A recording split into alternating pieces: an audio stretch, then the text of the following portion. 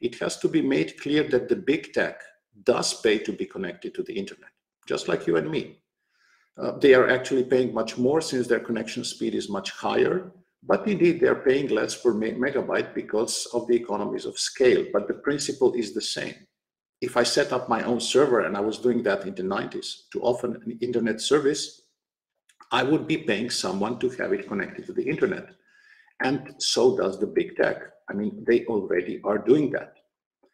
Now, as users of the internet, you and I pay maybe 20, maybe 50 euros to connect our homes to the internet.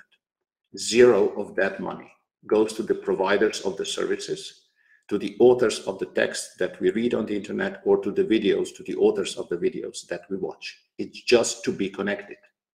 And now the largest chunk of that cost, by some estimates more than half, is related to the cost of connecting the last mile, the cabling and the devices that bridge the last part of land and bring the internet to our homes. These costs vary, of course. In cities, it could be cheaper. In villages where the cabling is longer, is more expensive. But why would big tech fund the cable that goes into my home or the 5G tower through which I get mobile internet?